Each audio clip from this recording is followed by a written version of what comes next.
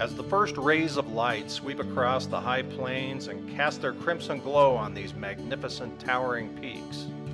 You will know why the early Spanish explorers called these mountains the Sangre de Cristo. This is the dawn of a new day in a land that captivates the imagination. Some say that if you listen closely, you will hear the whispers of ancient voices. The Native Americans called this place Wahatoya, the breasts of the earth. Yes, the Spanish Peaks region is set apart from the rest, and so is the colorful present and the storied past that surrounds it. This is a place where history is inscribed upon the earth, and where the earth is inscribed upon its history. The diversity of the landscape here is symbolic of the cultural crossroads that it has become.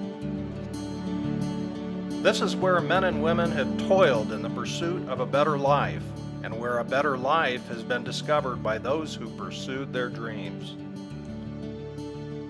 We invite you to come, be inspired by the other Colorado.